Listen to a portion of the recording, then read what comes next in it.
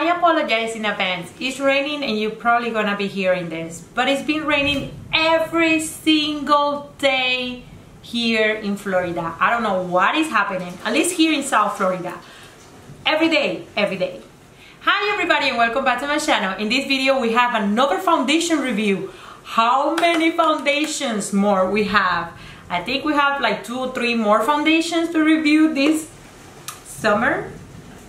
Oh my god, so many foundations, but I think this is super good.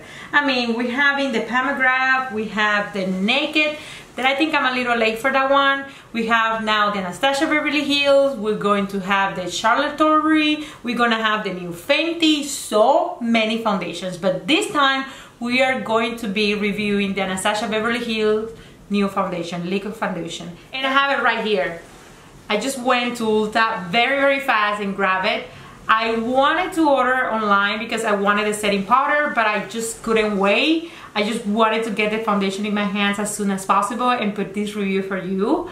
But this is the foundation. Here it is. It's this reflecting silver packaging, which I think is beautiful. It looks very nice. And here says foundation. I got mine in the shade 160C, and I hope that this is a good match. I was between this one and 200W, but I think this one matched better my neck. And as you notice, I have a lot of issues lately with matching my neck, but I think this is a good match, or at least it's one of the best matches that I saw in store. This box has a lot of claims. It says that it's vegan, gluten-free, alcohol-free, clinical tested, dermatology tested, ophthalmology tested, my mom tested, I tested, everybody tested, suitable for sensitive skin, long wearing, no flashback. This is good. I mean, it's a perfect foundation. It has the normal 1 ounces and 30 milliliters. The name of it is Luminous Foundation, and I got mine again in 160C. And let's just look at the actual packaging of the foundation. This box, beautiful. I like that one. And here's the component. Guys, this is pretty. I like it. Very simple, beautiful glass bottle, black top, black names and everything. And he said Anastasia Beverly Hills here, very nice. And here says foundation, very cartoonish, very funny, but at the same time looks nice. I mean, it could have been okay without it, but I mean, if you have any doubt, this is your foundation. This one says 12 months, and again, it's cruelty free. It's made in USA, so let's try this. And I'm going to be applying this with my beauty blender. This is one of my favorite ways to apply foundation, so I'm just gonna do it that way. And as a primer, I'm going to be using my Hourglass Veil. I use this pretty much with any brand new foundation to just have one specific primer that I like to use with all of them when I'm testing them, to make sure that I have the same or very similar conditions for every foundation.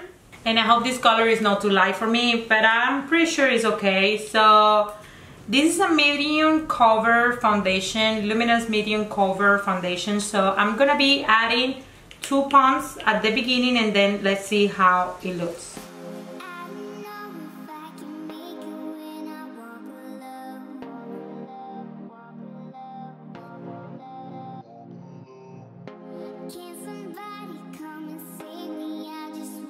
So this is how it looked after I apply it. This is 160. I am between 160, 200 and 210. So, I mean, those 3 colors kind of like work okay for me. 200 is a little bit too dark, but 210 maybe will work. I don't know, but this is 160. And it looks okay though. I bronze my face a lot normally. And as you see in my neck, you don't see anything. And I apply on my neck. I apply onto around here, and from here to here it looks very similar. So I mean, it might be a little bit too pink for me, but at the same time it doesn't look bad at all.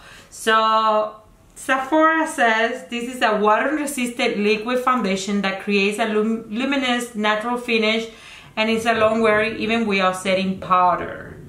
So since they're claiming that, we're gonna set our face only again the left side. I'm going to be setting my face in the left side, and this is not gonna be a regular makeup day because if I'm not setting my makeup all over the place, I'm not gonna be able to apply powders in the right way, like my bronzer and all that. It's not gonna apply nicely and smoothly because I haven't set my foundation. So since this thing says that it's perfectly fine not setting it, I'm just gonna set half of my face and we will see if that claim is true.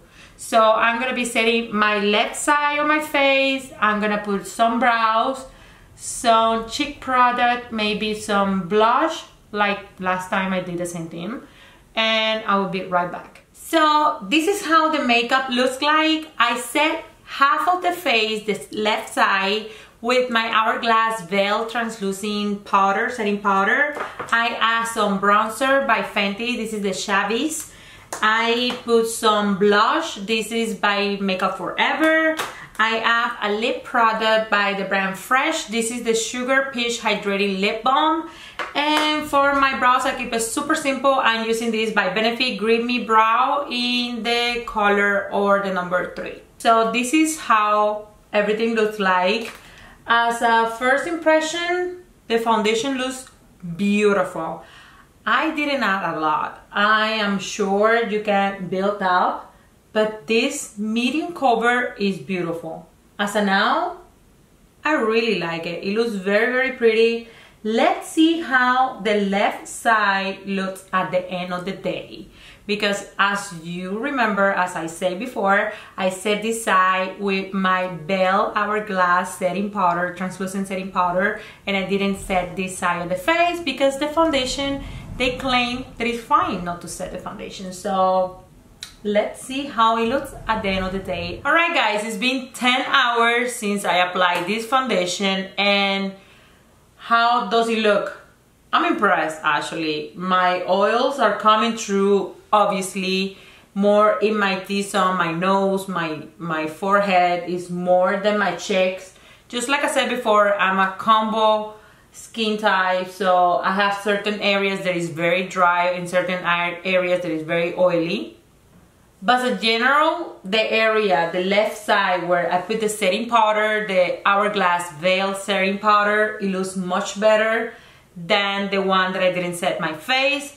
But again, it's not like huge difference, but it makes it look better. It's kind of grabbing the texture of my skin. I can see my pores. I have a problem pore area here. It's kicking a little bit here on my nose. It's very dry in this area right here.